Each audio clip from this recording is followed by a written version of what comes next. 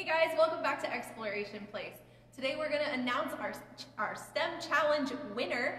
Our STEM Challenge this week was the Egg Drop Challenge, where we challenged you to build a contraption that would get your egg safely to the ground without cracking from at least 8 feet up when dropped. So I have Logan here from yesterday. Yesterday he did our Employee STEM Challenge and he won. So he's going to introduce the science behind the Egg Drop Challenge, and then we'll announce the winners. Okay, there's a whole lot of equations going on with this physics, but the main one we can focus on is just force equals mass times acceleration. Everyone's favorite physics equation, FMA. Okay, so you have the force, and then we're going to go over from mass. So mass is essentially just the amount of matter inside an object. So just like the stuff inside that stuff. And then we have acceleration. And you might think of acceleration as like when you hit the gas in your car and you're pushed against the seat. But if we really wanted to break it down, it's actually how fast you accelerate, or how fast you get up to that speed. It's your rate of change, okay? So you can accelerate really quickly by slamming on your gas pedal, or you can put on the brakes and you decelerate. It's also a form of acceleration. So you can have positive or negative acceleration. And in our equation here, to reduce our force, which we don't want on our egg, because that's what cracks the egg, we want to reduce either the mass or the acceleration.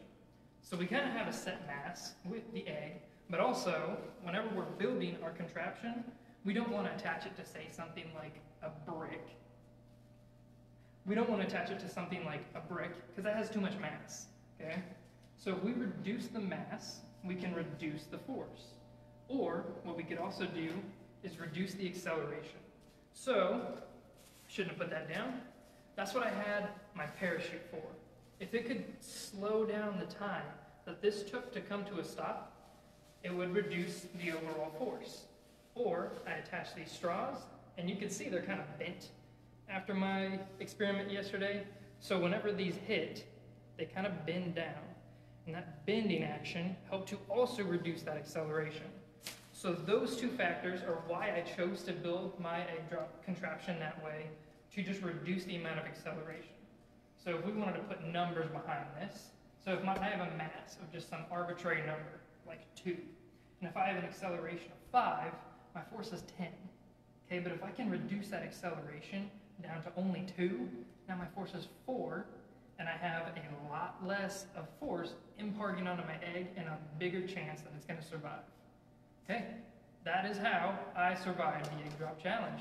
Thank you guys. Good job. Thanks, Logan. All right, guys, before we get to our winners, I want to make sure that we take a chance to give a shout out to every single one of you, because oh my gosh, you guys did an amazing job. We love seeing the creativity, we love seeing the content, and you guys rocked this challenge. So we had 3 judges today. The first of those was Josh, our preschool teacher.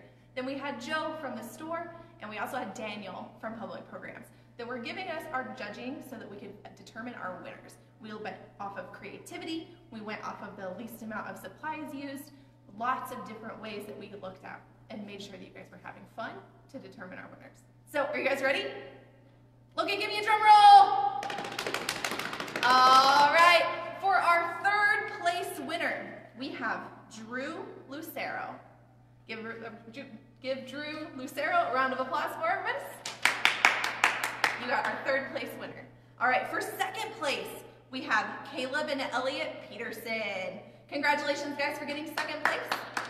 And for 1st place, with the Best Egg Drop Challenge submission, we have Sophia Quiros. I hope I pronounced that right. So Sophia and Caleb and Elliot and Drew, we will get in contact with you guys over Facebook Messenger. All right, give everybody a round of applause for all the great work you did today. And stay tuned tomorrow for our next STEM challenge and see how you can stack up against the competition.